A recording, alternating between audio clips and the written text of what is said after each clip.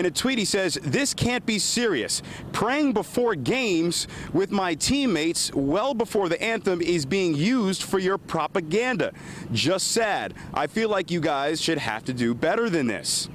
Chris Long, coming to the defense of his teammates, tweeted, "Fox News used the faith of Christian men dishonestly to push an agenda.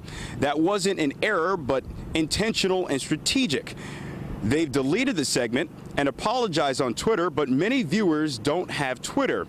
An on-air apology to all Christians would be a classy move." So as we stand out here at Lincoln Financial Field reporting on the Eagles, people are doing this nationally. Of course, outlets are all over the place talking about this thing, but this one in particular has the Eagles chopped, as they say, because it's patently false. Once again, we'll get a chance to hear from these guys tomorrow sometime after practice. That is the story here at Lincoln Financial Field. I'm Don Bell for CBS 3 Eyewitness Sports. Wow, context. All right, Don, thank you.